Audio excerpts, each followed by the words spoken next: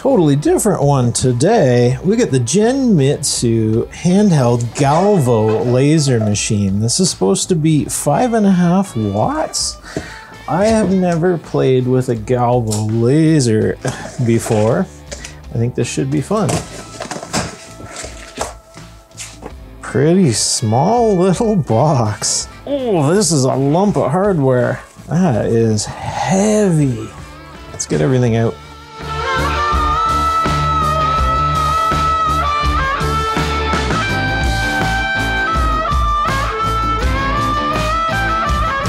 Out of the box and plugged in, this thing has got a quite loud fan, but I kind of expected that with the lump of metal that it is.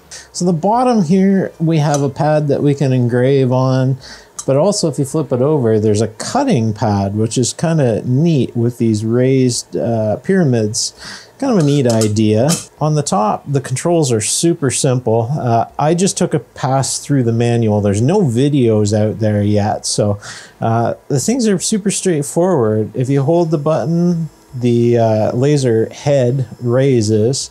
If you hold it again, it goes down, and then if we just tap it, it should autofocus. And you can actually see that down here as the point gets really pointy.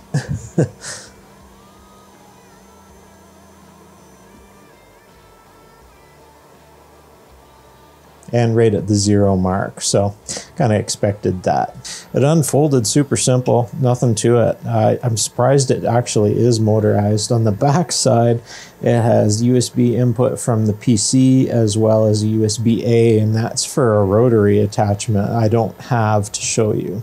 Accessories, pretty simple stuff. USB stick with the software, some cards to engrave on, a brush. This marker is noted in the instructions where you can actually put it on metal and then engrave and then wipe off the excess. So basically it looks like it's just a dry erase marker. Standard 400-ish nanometer goggles, glasses.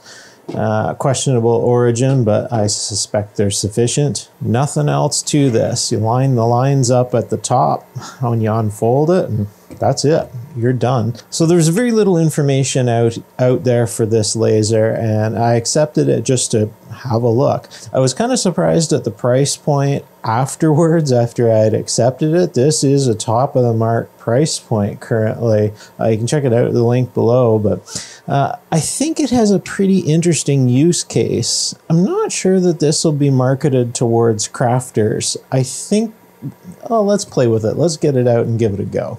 Okay, out in the shop, I've been playing with this a little bit, and number one piece of advice, you've got to wear these. This thing has no shielding whatsoever, and the glare is insane off of everything. There's no hiding from it. It's just like you were arc welding with nothing around. I won't use the word dangerous, but you should be really, really careful with it. Some other things, looking through the manual, they do mention inaccurate focus. Read the focus section. There is no focus section. It's pretty straightforward though. You can tell when it's focused by the size of the dot, but they never did flesh that part out in the manual, so don't go looking for it, or maybe you can find it and I can't. Otherwise, the manual is pretty good. It covers most things. It makes it so that you can get started with this. What's not good is the app. Fit and finish of the app looks good, but when you go to, let's say, a material is actually the designs, and you can crop, you can erase it, or you can go to the next step. Contrast you can set. This is pretty good. Everything is pretty reasonable here, but when you go to next step, you can do a cool outline. And that is the framing, and it works really well. The problem is when we go to engrave this, if we have a problem, we can't go back.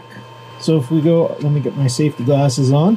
We can set the laser power. It's set to cork here. That's actually pretty reasonable, and we hit start carving. You can actually change the cork to cork 10 watt or bamboo. Laser power doesn't seem to change much, but if you go to this Cork 10W, it actually drops the power so low that it won't even engrave. So I'm not entirely sure why that is. If you leave it on Cork, you can just set it to whatever. This is fine. One pass, full power, start.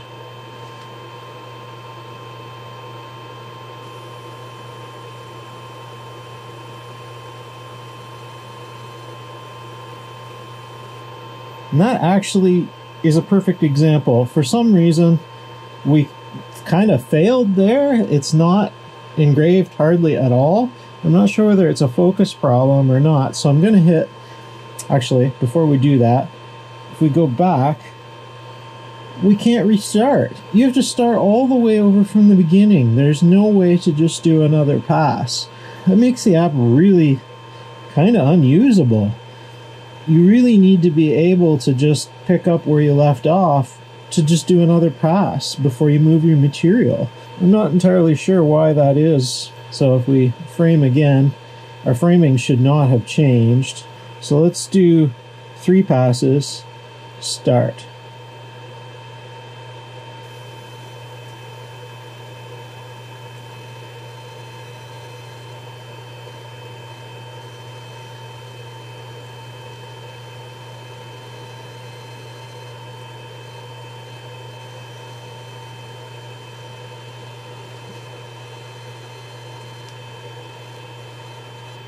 As you can see, this makes a heck of a pile of smoke in here. That's not such a good result. You might be like me in the beginning where I didn't have any of these laser cutters and fancy equipment. And maybe you just want to build up some projects and sell them to raise some money to buy these. That's what I did. store.makeme.org. Check out PCBWay. They can do laser cutting and fabrication for you. All different PCB services, CNC machining, laser engraving, and much more. If you just have a small project or want to get started in production, check them out. Ask for a quote. They've supported this channel for years, and I'm quite glad to have them. Okay, we'll hit start carving. Make sure you've got your shades on. And away it goes, and it makes one heck of a pile of smoke. But we could have got away with 1 pass there.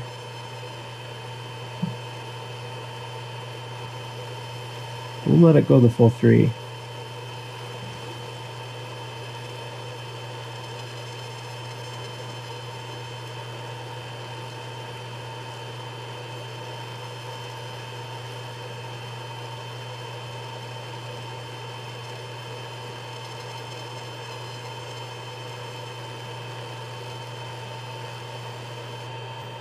Nothing through to the back side.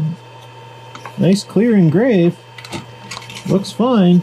They really need to make it so that you can do another pass. It won't allow me to save, and when it did allow me to save, it still just dumped me out to the main menu. There's no way to go back, which is not good. But otherwise, it works just fine. You can do a little graffiti. Go next step. Frame it. Hit next step, and this is how fast you can be working with this. Carving speed 100%, 1 pass, start. Shades on.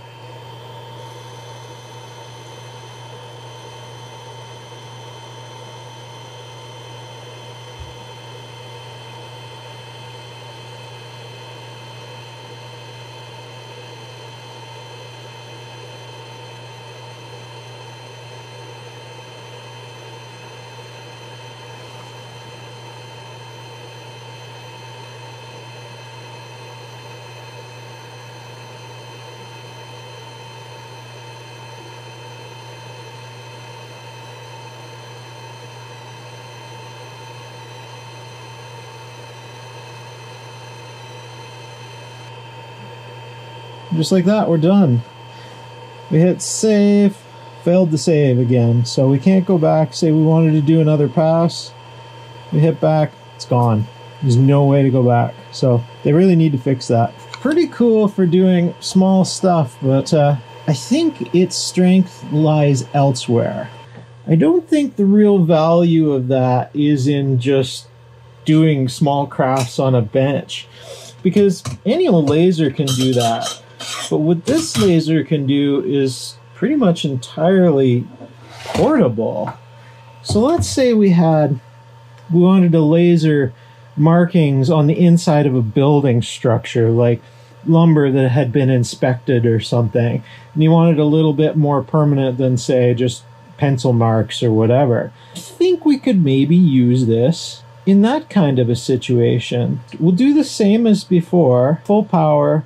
Let's go a little less carving. I'll just leave the carving speed high for the sake of demonstration.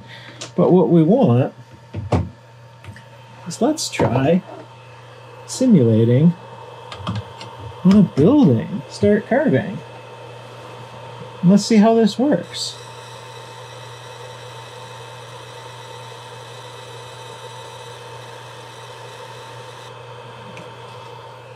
Well, there we go.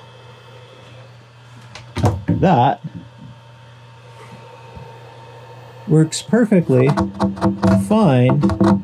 That is etched right into the lumber. I bet you that's not a use case that they thought of. I'm trying to come up with things in my head. What can we do with this that we can't do with an existing laser on the bench? And this being completely portable and shoot through, this will work on any size of material. I find that very interesting. How about metal? The focus should be the exact same as last time. We shouldn't need to refocus it because the distance is the same. Let's use the same settings. Let's go frame. I'm gonna maybe do this up here. Nah, let's do it where you can see it. Next step, carving speed. I'm going to lower the carving speed just a little bit here. We're going to hit go.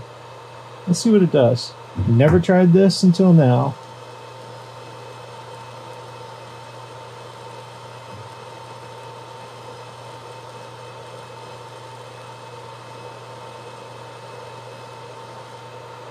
Lovely.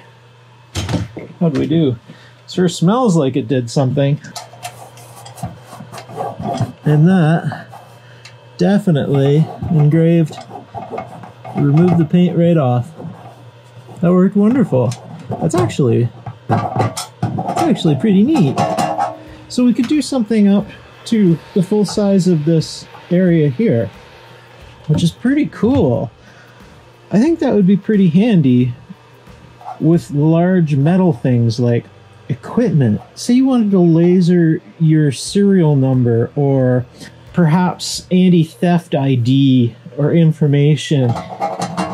You can engrave that right in. Now obviously you can remove this by grinding that off, but it would be blatantly obvious that it's been removed. So I think this could be used on equipment tagging too. Like I mentioned earlier, I don't think this is well suited for the craft market. I think this thing has larger uses. Let's try something a little different. Let's try engraving some text. This is a battery charger, just for my camcorder and light batteries and stuff. And we'll hit frame again. Let's see what it does. Definitely do this with some ventilation. Probably a pretty bad idea to do this on plastic without ventilation. We'll hit go.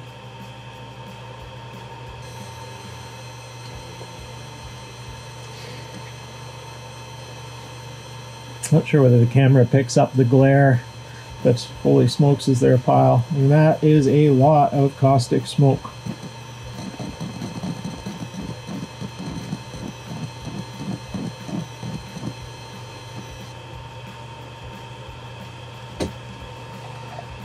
With the end result, that is well and truly engraved right into the plastic. Don't do this without ventilation. Do not do what I just did. This is just for the sake of testing. And it worked wonderful.